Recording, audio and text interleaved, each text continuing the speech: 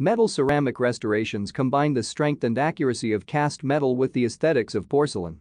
Their use has grown markedly in the last 40 years as a result of technical improvements.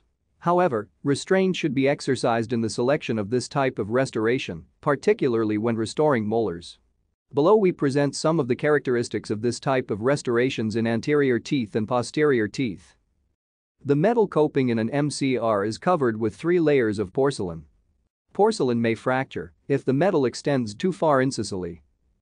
Proximal views of a maxillary posterior metal ceramic coping with A. and without B. proper metal support under the facial cusp. The correct steps in the fabrication of a metal ceramic restoration: A. Full contour wax pattern. B. Coping wax pattern cut back. C. Porcelain addition to metal coping.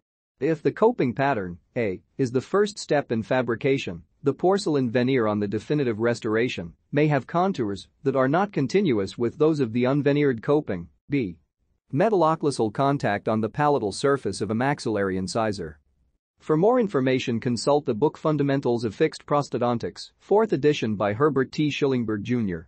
Published by Quintessence Publishing.